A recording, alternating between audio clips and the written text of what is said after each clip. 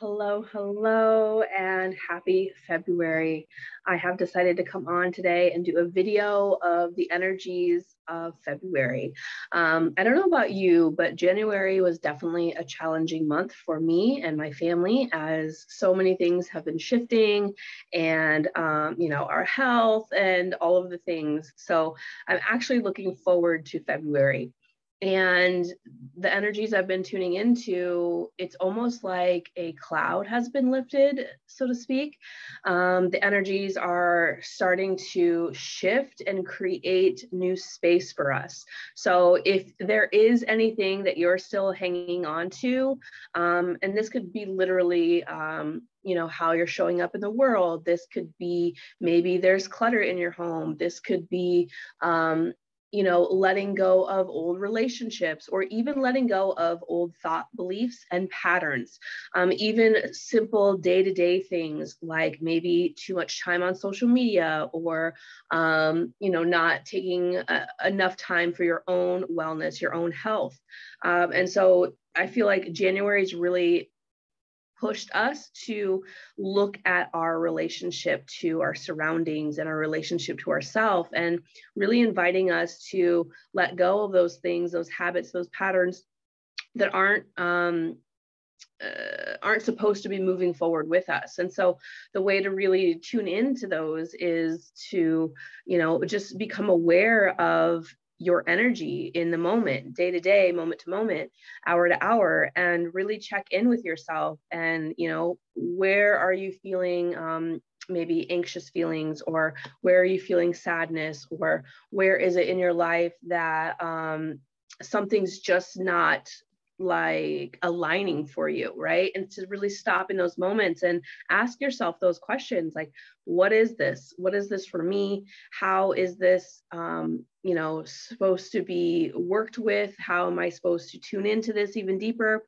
And just really start to be curious about the energies and how you are showing up every day and how you're taking care of yourself. So that's a really big thing. I think January definitely has taught me, as well as the collective. And so I pulled some cards for February. I also was really drawn to some crystals and an essential oil. So I'll share those as well. So the essential oil, as I was tuning into what people need for February, I got the essential oil Joy here. And this is really about finding your joy, finding your bliss, finding your passion, doing what lights you up, taking care of yourself, in ways that, maybe you like to walk, or maybe you like to read a book, but this is also like finding something maybe new, a new habit, or a new routine, or a self-care practice that's going to light you up even more. So not saying that the old ways are bad, just saying that this is a time to really start to cultivate more joy and passion and bliss in your life. So I love this oil. I like to apply it behind my ears. I also will put it right over my heart. And I really, really like that oil. The crystals that I was drawn to specifically was this big old chunk. This is an Atlantean quartz crystal. And I know that many of us who carry and have past lives in Atlantis are really starting to bring our energies and our magic back online in a deeper way. So there's been a lot of past life clearing and healing through the Atlantean era. And it's coming up again because, of course, we're moving into this golden age. And so it's really about us remembering our soul past. It's also about us activating and retrieving the soul messages, the gifts, the healing capabilities that we had, really tuning into the crystal frequencies, especially of, quartz crystals, Atlantean quartz crystals, those kinds of energies. Lemurian quartz are really coming back up for many people as well. So it's your time to tune into that if you're drawn to it, right? Only if you're drawn to it. Don't force yourself into it. But if you have curiosity, if there are these weird dreams that you're getting, or visions or memories, or all of a sudden you're really drawn to information about these ancient pasts, you can absolutely tune into that, because there's probably a message for you there. And if you need assistance diving into your past lives, that is something that I do in my soul quests, as well as my DNA activations. So you can always reach out if you need assistance in that area. So that was one that's really coming forward. Also, like I had said, these are Lemurian quartz here. And so the beautiful striations, the ridges that are in these quartz crystals are like little memory banks. And so I like to place that in my left hand and bring it to my heart and just really communicate telepathically and energetically with the crystal to see if there's any messages that need to come forward for me or my client or for the collective. And so these are really coming up right now. And then the other one that has been very prevalent in my healing as well as my clients is the golden ray healer quartz. And so I always think of this one as a connection to the Christed consciousness. And many of us know that if you're watching this, the Christed consciousness is energy that is within all of us. It's within our Christed consciousness chakra, our 12th chakra. It is connected to the great central sun. It is connected to the teachings of the Essenes. It's connected to the teachings of Yeshua, Mother Mary, Mary Magdalene, Isis, Buddha. All of them carry the Christed consciousness. And so it's really coming online again for us. It's always available for us, but it's very strong. I feel the energies that have been coming into the planet have been directly associated with the Shekinah light, with the Sophia light, with the Christed consciousness. And if we remember, the Christed consciousness is both a balance of the masculine and feminine energies. It's not just one or the other, it's both, but it is more of a feminine path where we are not taking our power externally, we are really bringing our power back internally. And we're building from our heart space. We're really allowing our heart to expand in such a huge way. So it's building your light, your power, that Shekinah energy that you carry from your heart, and really allowing it to grow from within and shine out into the world. And so that golden ray, I always think of it of the 12th ray coming in, that feminine kind of consciousness as well, connected to the Christ consciousness, and really tuning your attention inward and building your light from the inside out. Okay. So those are the crystals. And of course, if you ever have questions, you could always just comment below. And I would love to have a conversation with you if you have more questions about any of this. So let's go into the actual cards. I use two different decks. The first deck I use is my Blue Rose activation deck that I created. And this is different shades of the rose. As you can see behind me, the blue rose is definitely very prevalent right now in society because it is the face of the mother. It is also said to be the rose, the order of the Magdalene after Yeshua's crucifixion. Mary Magdalene and her closest companions came together and created a ministry, so to speak, a movement, we'll say, of radical guides that were still sharing these ancient teachings. And so that is definitely very prevalent right now.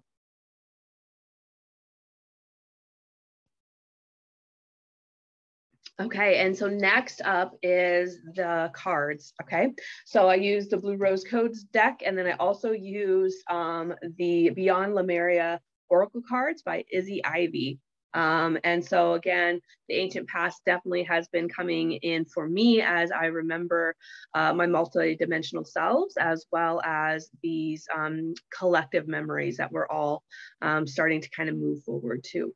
So first card I pulled is we got dance. And so these are the energies for February. And I asked, what is it that the collective really needs overall? And so we got the dance card.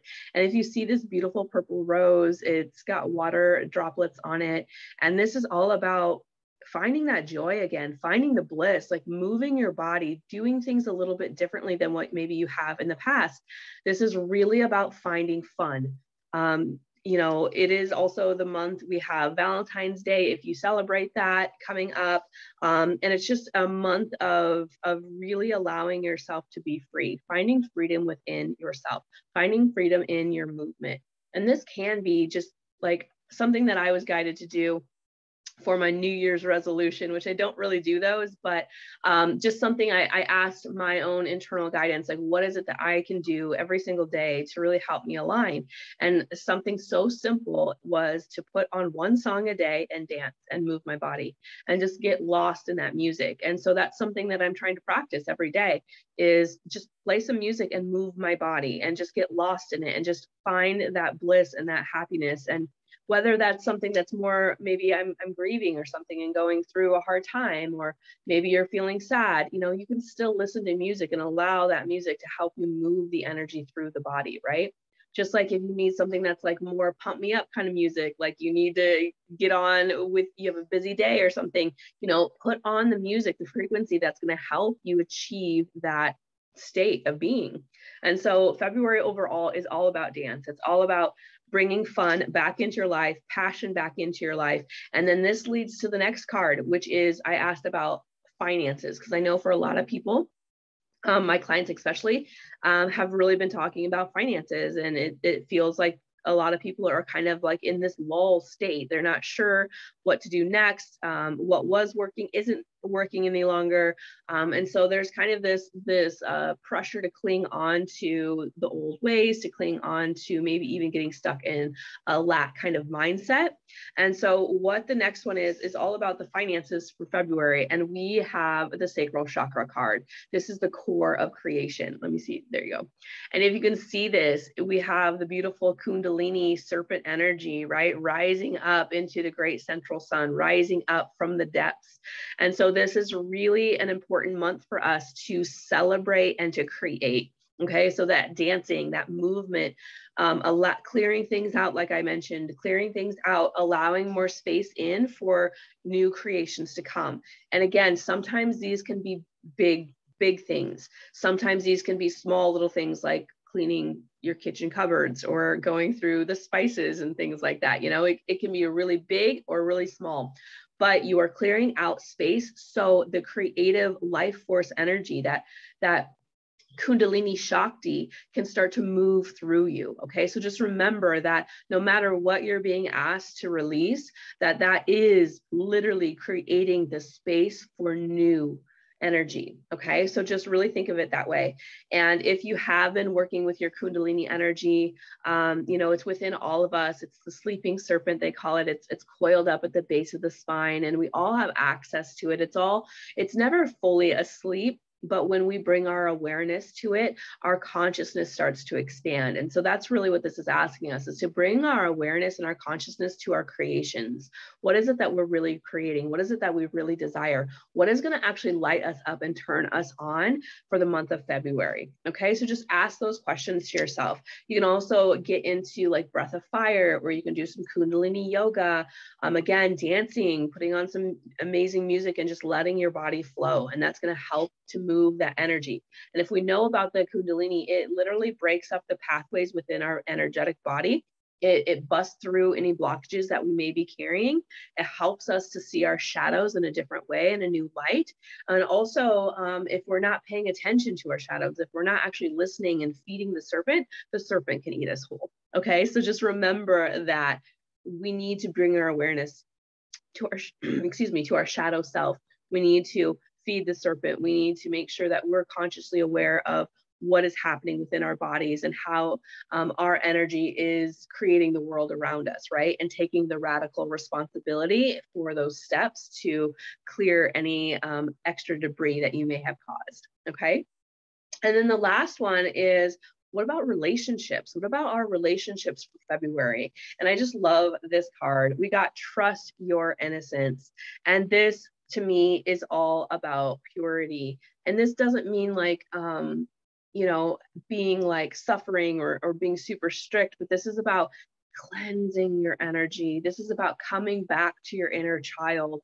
This is really about looking and remembering how you were when you were like 7 or 8 years old. You know, what was it that was so fun for you? What did you love to do? What did you enjoy to do? And bring that forward, because our inner child is ready to help us lead. And I always think of the inner child as a guide, is really our soul that wants to create, wants to play, wants to live in a world full of wonder and joy. And so this is all about, in your relationships, coming back to the purity, coming back to the innocence, coming back to your truth. And is this relationship really serving you? Is this relationship fun? Is this relationship allowing you the space to really create and to really tune into that inner child energy?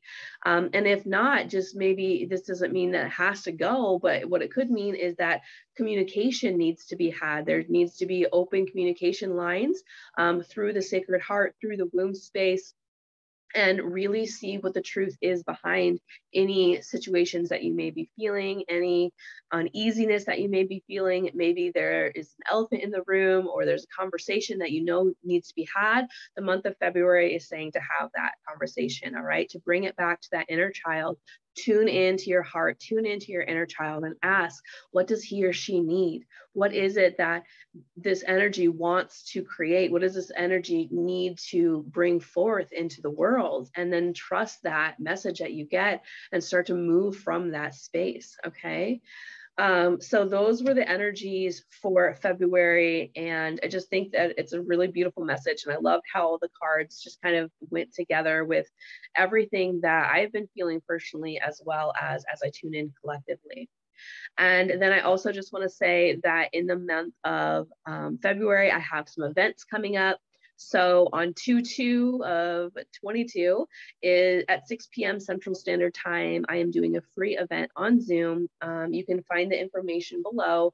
And this is the Blue Rose Codes of the Magdalene. So we're going to be channeling healing transmissions from Mary Magdalene and Mother Mary, and any other divine beings who want to step forward.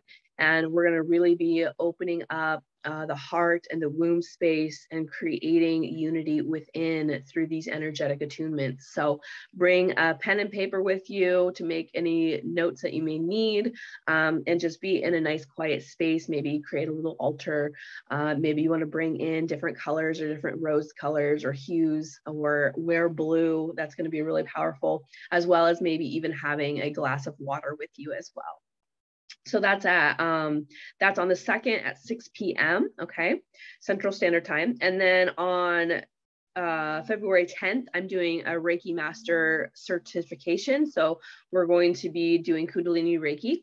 And it's a 4-week process where you become attuned to levels 1, 2, and 3, which is the ability to facilitate healing for others, ability to heal yourself, ability to even attune other people as well. So this is a 4-week process, and we meet one time a week. So on Thursdays at 7:30 p.m. on Thursday Central Standard Time, we meet, and then there's additional pre-recorded videos that you get as well that you can do at your own pace. So that starts on the 10th of February, which I'm really excited for. And again, this is really about us tuning into our life force energy, the life force, the Kundalini of the skies, the Kundalini of the earth, and the Kundalini within us, and how we can use this as a manifestation tool, how we can use this as a healing tool for ourselves and others. And it's really prevalent right now, to remember that we hold this energy within us and that we can access it and use it for the greater good of all beings. And then I'm bringing Wine and Woo Night back, except this time, instead of doing it in person like I used to do, I'm going to be doing it online. So this is Friday the 18th. It is $44 for tickets, and it's at 6:30 p.m. And this will be readings and healings and channeled messages, and just really, I keep it a small container. There's only 8 spots available, so a very small container, so I can really get to each person individually and then also collectively. So it's fun. You can bring a cup of tea, or if you want to bring a glass of wine, that's cool too. But this is really just about creating community, doing some healing work, and bringing any guidance or messages that you may need for moving forward. This happens to be right around the full moon as well. So stay tuned, because every month I'm going to try to have one of these, and just tickets are limited, spaces are limited. So if you want that, make sure to reach out, and I can definitely send you the information to book your space. And then finally, on 2/22 of 22, my 6-month embodiment course and mystery teachings is coming out, and that is called Everyday Divinity. And this is really a 6-month container to help you to clear the past wounds, especially the wounds of the Magdalene, the wounds of the priestesses. This is clearing out the vows and contracts of silence and obedience and celibacy and these wounds that many of us are carrying. And so it's really about cleansing and clearing out the feminine wounding as well as the masculine, and to start to heal your masculine and feminine energies within you. This is also about inner child healing. This is about embracing and mothering yourself as you're transitioning. This is also about tuning into your magic, to your gifts, to activating your spiritual and psychic gifts that we all have, and how you can use those, how you can really start to shift and shape your world by tuning into that magic. And then every single month, we're also working with an ascended master. So Isis and Mary Magdalene and Mother Mary and Hathor, as well as bringing in the energies of the earth and the energies of the stars, working with the Syrian, the Palladian, and the Octurian councils. And so we're going to be anchoring in those beautiful light codes and messages. And every single week, we're going to meet together and we will have a sacred ceremony. We're also going to be doing a monthly cacao ceremony. And so this is a 6-month process to really reclaim your truth, reclaim your power and your voice, heal from those past woundings, and stand up to be a steward of the earth, to really honor who you are in all of your essence, through the shadows, through the light, and start to really anchor in these divine codes so we can heal the planet and to really raise the consciousness, not only of Gaia, but of humanity. And so if that's something that you want more information on, if you feel very activated, and if you feel like that is aligning with your soul, then definitely message me and we can talk further into that. We can jump on a call and see if this is really right for you, if you have questions. And so that's what I have for you guys for the month of January, or sorry, for the month of February. Again, if you want, just reach out to me and I would love to help you further on your ascension journey. And I hope you have a beautiful, beautiful day.